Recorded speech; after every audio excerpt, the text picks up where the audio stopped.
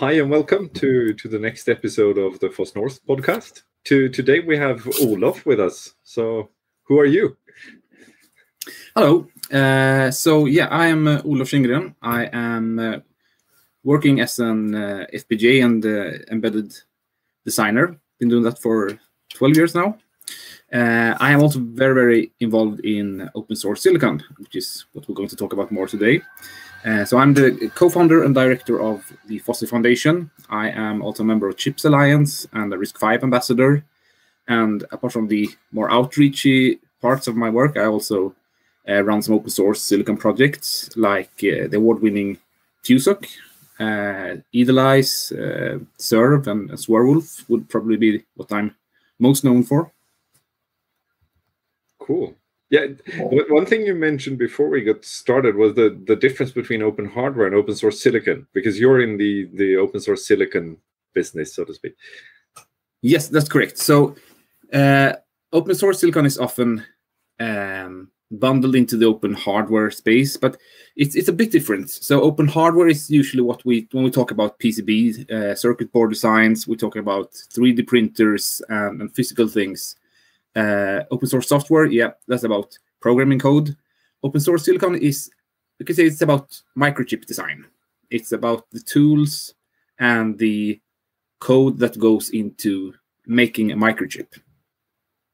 So it's FPGAs, but also ASICs to some extent. Yes, that's correct. So both FPGA and ASIC. And FPGA is in many ways very similar to software, and ASIC design has parts of it which is very similar to software and parts of it which is very similar to hardware. But this is also why we need to have some special focus on this space, because it's not hardware and it's not software. Yes, it ends up in between. And I mean, we've touched on open licenses in this series before, but I think the Foss Foundation does licensing, but you do other stuff as well. So could you tell us a bit more about the whole setup there? Yeah, so we started Foss Foundation because we thought there was a need for a vendor-independent body to promote and assist open source silicon within the industry, in academia, and for hobbyists alike. So we formed Foss Foundation in 2014, and it was unveiled in 2015. So we have a manifesto, and we have some high-reaching goals that we want to fulfill. And one of them was to have places for people to meet, to make sure that there are areas for collaboration where people can work together and come together and share what they know and help new people. One other thing was the technical foundation, and this is both the tools and the code, and also licenses, because that was one of the big gaps that we saw, that there existed licenses. Most of them were very much written for software, and when we looked at it close enough, it was not applicable for this domain. Yeah, I guess the FPGA makes it extra interesting since it's almost software. So yeah, but then they have like in the GPL license, you have things like static linking. What is static linking when it comes to FPGA, and what is static linking when it comes to ASIC? So it's many things like these. That's a common example, but not the only one. So did you develop any licenses within the Foss Foundation, or did you basically select licenses that you recommended? So what we did was that we formed a licensing committee, and then we tried to get on board all the people who were interested in this, and all the people who were already looking at this. And this is very much the work we do within Foss Foundation. We try to bring people together, serve as a place where they can collaborate. So CERN had been looking at open hardware licenses. We had some other people like Andrew Katz had been looking at open hardware licenses. So there were some different efforts, and we kind of coordinated a bit within Foss Foundation, and with the licensing committee tried to keep the key people involved, basically. So last year, there were two very interesting announcements. And the first one was the solder pad license, which has been updated now to cover open source silicon development. The solder pad license is in use by the Pulp ecosystem from ETH series, and also in use in Open Hardware Group, which is a consortium around open source silicon. Solder pad is now under governance of Fossa Foundation. We didn't develop it, but we are governing the standard now. And the other one is from CERN, and it's the version 2 of the CERN OHL licenses.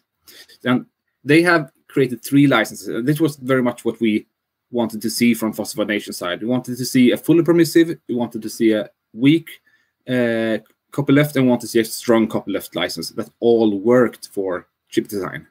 And this is exactly what CERN has done. They created these 3 licenses. I don't remember the exact names of it. It's like -S and -L or something like that, but you can look it up.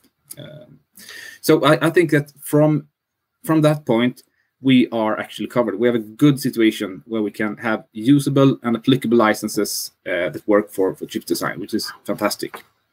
How do they differ from a software license? Is it mostly that you redefine like how you put things together, so replacing the linking concepts and things like that, or what's the major differences? So the permissive licenses are very similar, and also I would say I have not been part of this committee myself, so I don't have the exact details, but I have been following the development a bit.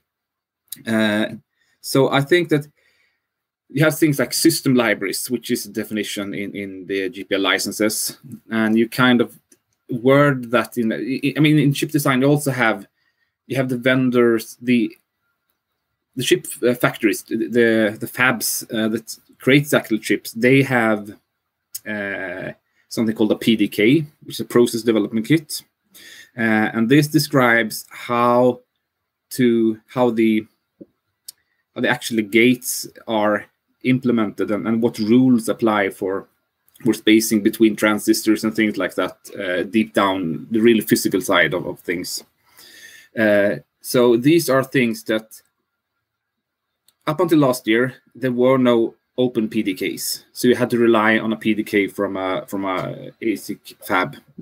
So this would be kind of the equivalent to a system library on the software side. So it's wording that fits the how chips are made better than the software licenses. Also, there's a separate laws around chip design. We have I don't know which year it's from, but it's called the Mask Act, I think, which is for when you do an ASIC, you shine some light, and you have a mask which controls which areas of the chip that are the light shines on. And this mask is one of the most proprietary things you will find in chip design. They are extremely expensive, and there are separate laws that handle how things around them. So it's a very specific area. Another aspect, I guess, that you run into more than software, at least outside of the US, would be patents. Are the permissive licenses like BSD style, where you don't care, or is that something that's sort of handled by these licenses? That's correct. That's a very important thing. So patents very much apply in a different way, and it's much more important when it comes the closer hardware you come. And of course, there's the gray zone here when it comes to FPGAs, which is kind of software, and ASICs. So there are different approaches to this, but I think most of the licenses include patent grants. So, for example, many people use SolderPad, which has a patent grant clause, and also the Apache license is becoming very popular because of this. I'm not exactly sure what it looks like in the CERN licenses. Well, that's good. That's a topic for another time. We need to talk to Javier again. Yeah, I'm thinking here.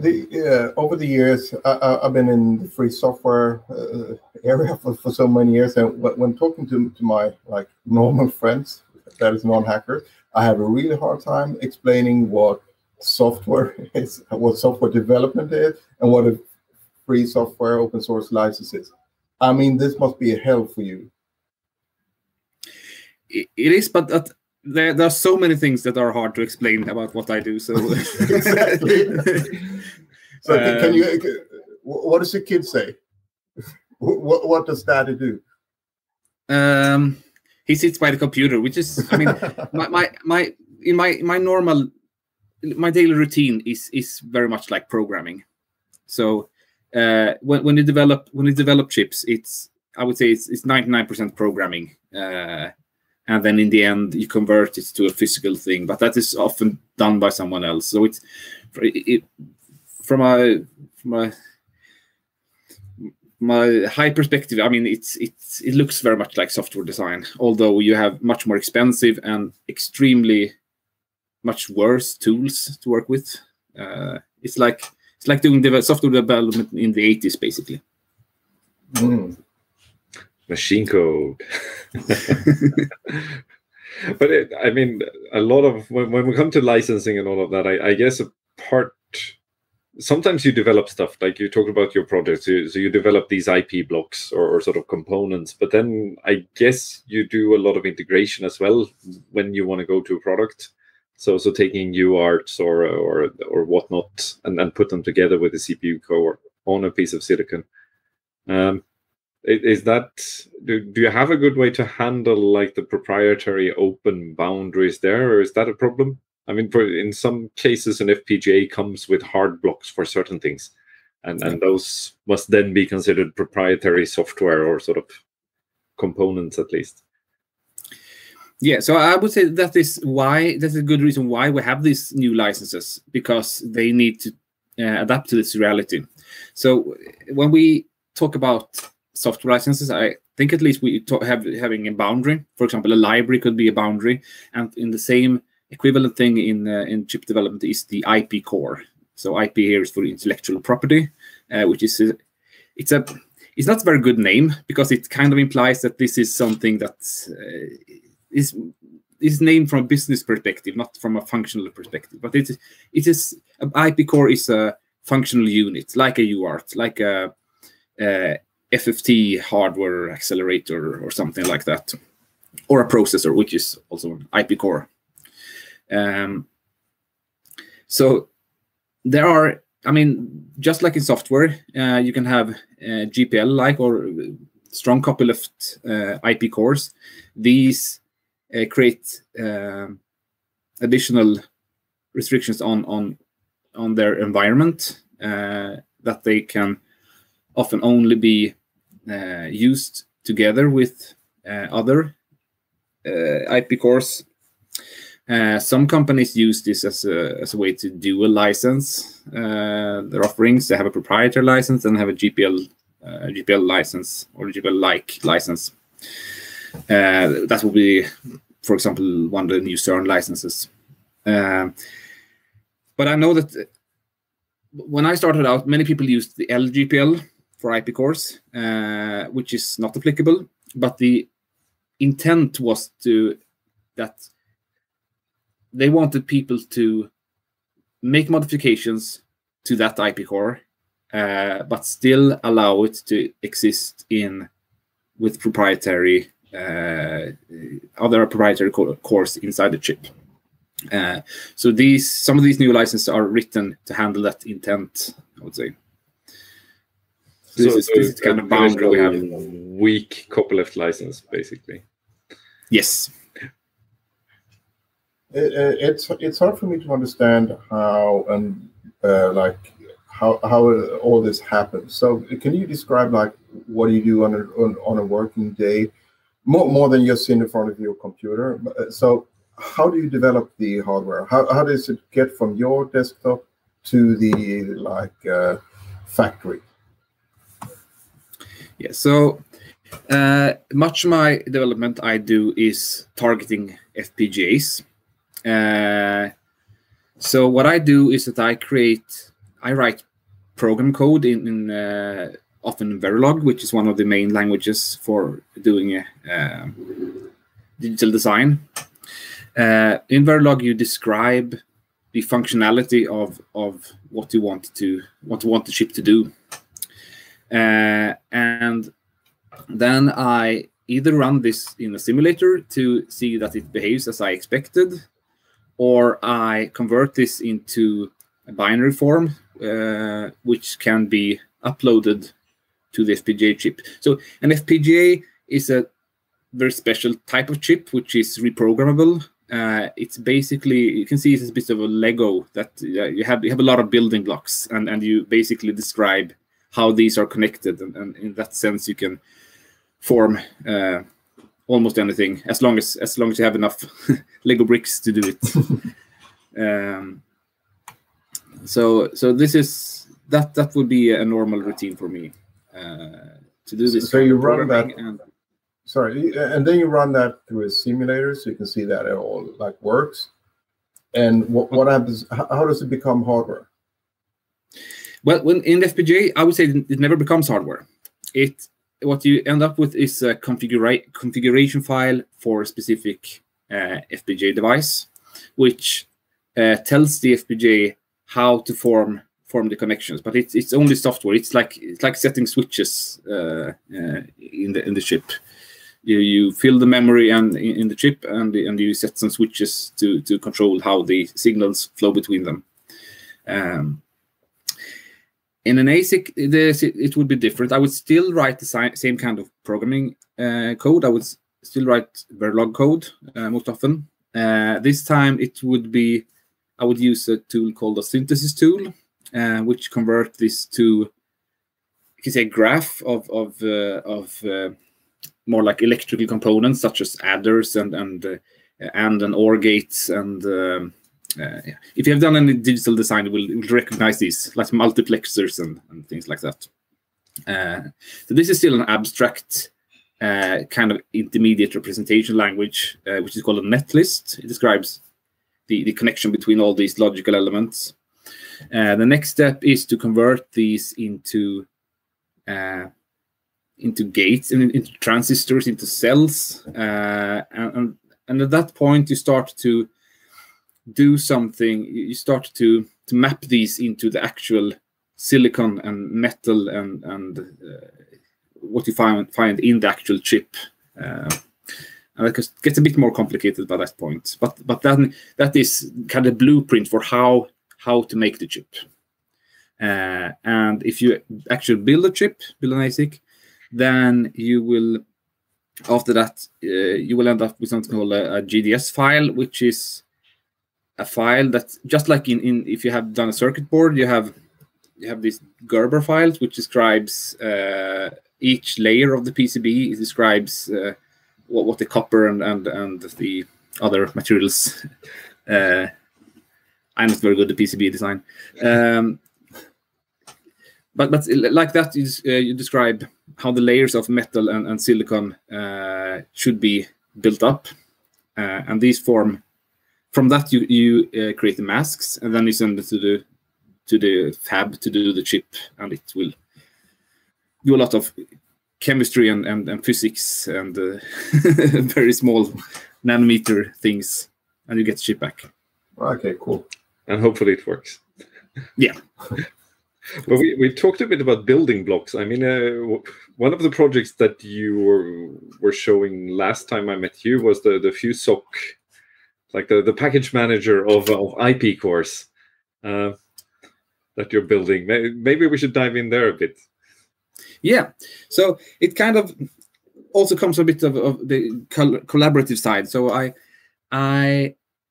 like collaboration a lot, and there are so much good stuff out there. There has been way too little collaboration. So you have all these IP cores which exist in isolation. You have typically what you do is kind of that you just copy the source code of each and every IP core into like a giant directory, and then you start building up your chip from that. And that is how we did software long time ago. But it doesn't scale. Nowadays we use apt, or we use other package managers to we say, I focus on my top level, and then I just bring in the dependencies. And this is what foss-north aims to do. It creates a common format for describing IP cores, so that the tools will know what to do with them. It describes the relations, the dependencies between IP cores. So you can build up, just like in software, you can build up a graph of IP cores. And chip design is very hierarchical. So it leans very well towards this kind of methodology. And also... Yeah, please. One thing that is also different between software and hardware development or chip design is that in software development, for example, use GCC or LLVM to compile your design. And you use maybe some tools for checking. In the silicon space, we have so many tools. Each FPGA vendor have their own tool flow, which is compatible with everyone else's. And we have tons of different simulators. We have tons of different tools. So one of my main projects, which is kind of a backend part of FuseOC, is called Edelweiss, and that is just an abstraction layer for EDA tools. And it currently, as of yesterday, it has 26 different backends. So it supports now 26 different EDA tools. And this is just, that's also a problem, because before having that kind of abstraction, you can't really collaborate easily, because one group uses one type of simulator, another uses another type of simulator, and when you want to use the other group's cores, you need to rewrite all these configuration files to fit your simulator, which is it's lots of time goes on to these kind of things. So the actual sort of very low code, the source code, is always shareable, but the whole configuration around them is sort of platform specific. Yeah, much of it is shareable. And just like in software, in C, for example, you might be calling some very specific, some features that are specific for this hardware, but generally you just write code that is generally applicable. Yeah. Does it also generate like some of the interconnections, or do you only get the components and then you have to put them together? Or I mean, if you pull in a component consisting of multiple smaller ones, is it handwritten code, the integration, or can it sort of connect things to a bus and build the whole silicon from you? That's a very common question, and it doesn't. But there is kind of a plug-in structure, something I call generators, which intends to solve that, so that you can have a generator that actually. So if you describe each of these cores and in the top level describe the connections, you can do this as a sort of plugin, I would say, to FuseOC, but it doesn't exist yet. But that's the way we would handle it. I don't want to add this functionality into FuseOC because it will make it much harder to maintain and develop the other things. So basically one tool for that part and one tool for getting the components. This is all strange. So my audio dropped out now, I'm sorry. I'm back. You're back? Yeah. Yeah. Yeah, so basically two tools. That's the Unix way. That's the way it's meant to be, so to speak. Yeah, I remember a discussion we had on a bus for a company I worked with, like 99 something. And I read a notice that perhaps it was Bruce Parents or someone starting something with open hardware. And I remember the discussions then. Yeah, it's cute what you do with free and open source software, but this ain't going to fly when it comes to your hardware. And when hearing your definition or description of FuseOC, it's exactly what they thought would never happen. So again, it happened from like a community effort. And it's kind of magic. Yeah, and there are other things happening right now that last year actually that we have been waiting for 20 years that are super exciting, and I would love to talk about more. Is it a secret, or can we do one more episode? We can do one more episode about that. Okay, cool. There's no secrets, just... and we have a cliffhanger. Yes. And we have a cliffhanger. Amazing, because we are slowly running out of time. But then we will talk to you next week again. So thank you for this time, and see you around. Thank you. Thank you for having me. Bye.